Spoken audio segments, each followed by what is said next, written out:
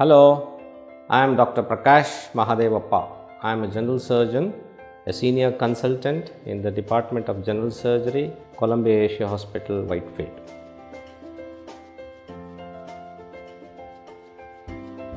There are three paired major salivary glands.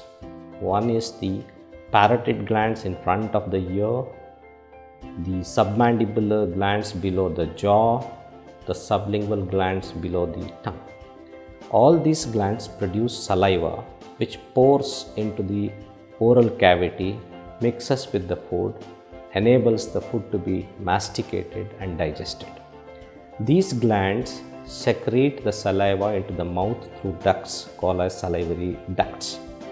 Now, one of the commonest causes for the salivary block is the stones in the salivary ducts.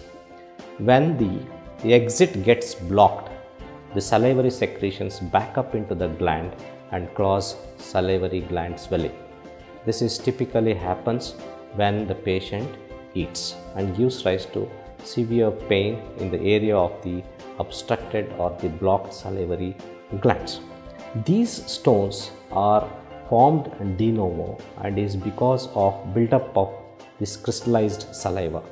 This ducts, once they get blocked, give rise to this salivary secretion and may subsequently get infected, giving rise to Sialadenitis or inflammation of the salivary glands. These are surgical conditions which need surgical treatment to relieve them of their blocks.